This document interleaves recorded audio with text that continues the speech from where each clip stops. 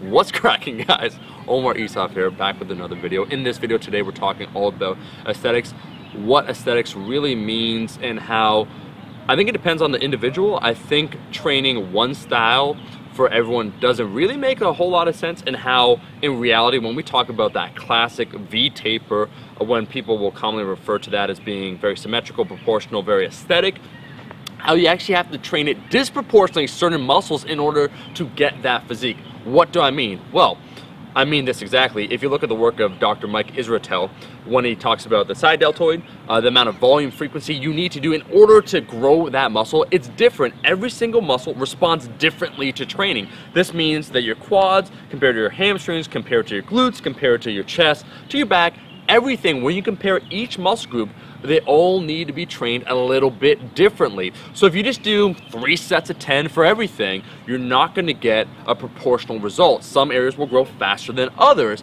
And so what does that mean? Well, it means that the physiques that we commonly like to associate with proportion and symmetry, in reality, you actually don't train in a symmetrical basis. You have to disproportionately emphasize certain areas. If you want to get that V taper, the big 3 areas I would say would be your upper chest, your side deltoid, or just your delts in general, and then your lats. Once again, to have that more narrow waist, a wider back, and then broader shoulders, accentuating that V taper.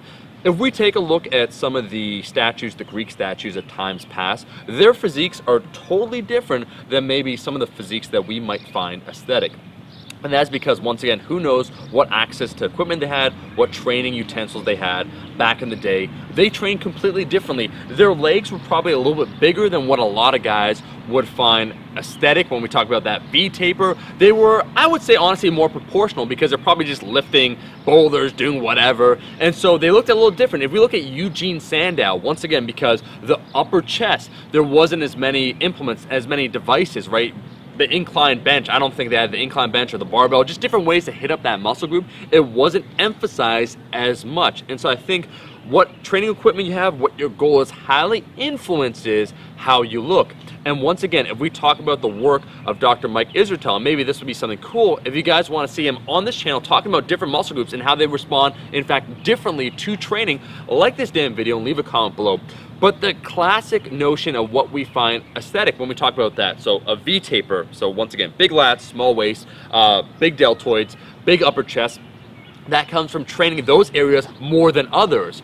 Again, your side deltoid does need to be trained larger and more frequently. So I think Dr. Mike Israetel, I forget how many sets, I think it's something like 20 working sets. He recommends 15 to 20 working sets throughout the week. That's very high volume, especially when you compare it to the volume maybe of chest, of your back, of your legs, all those different areas. Same idea, once again, I talk about that upper chest and people talk about my ass chest. That is because naturally I did gravitate more towards just benching in general. I did get good results from benching, but I always included some form of incline work. A lot of people don't. Again, if you're training for specificity, if you're a powerlifter, we can compare a powerlifter's physique, and we've seen now so many IPF boys do their training and get the results that they get. We take a look at their physiques, it looks a little different than maybe a bodybuilder would that's in the exact same weight class. Same idea if we take a look at a weightlifter. Weightlifter is very lower body dominant. They have some traps, but their chest isn't nearly as developed, obviously, or their arms, and that is because it's specific to their sport. So I think aesthetics, first off, are a little nebulous. It depends upon the era we're talking about. It depends upon the individual.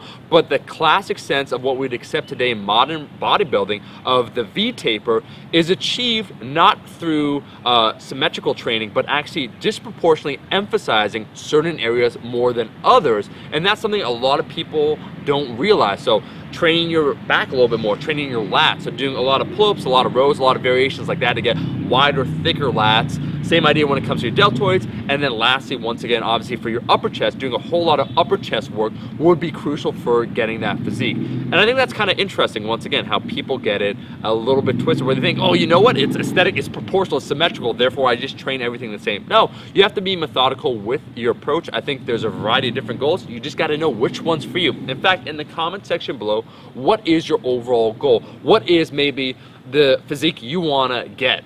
post in the comment section below. If we talk about that V-taper, there's ways to get it. There's ways to overemphasize in order for you to get that physique. It's a little bit different. If you want to see Dr. Mike Israetel talk about certain muscle groups, how to train them differently, make sure to like the damn video. That's all I really want to say. If you want to get that symmetrical, proportionate physique, you might have to train disproportionately in order to get it. Some people don't realize that. That is all the time we have in this video. Thank you so much for watching the video. If you liked the video, how many likes are we going for?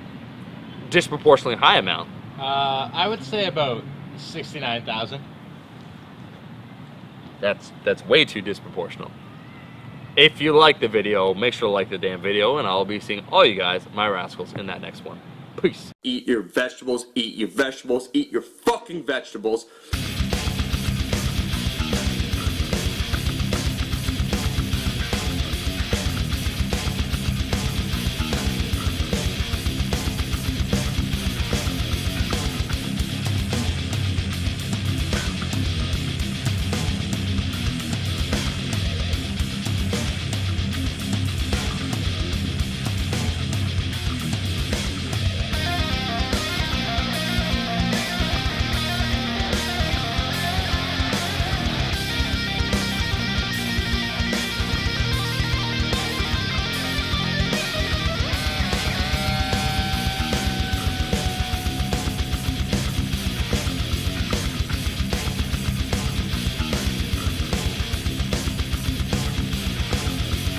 We'll see all you guys, my rascals, in that next video.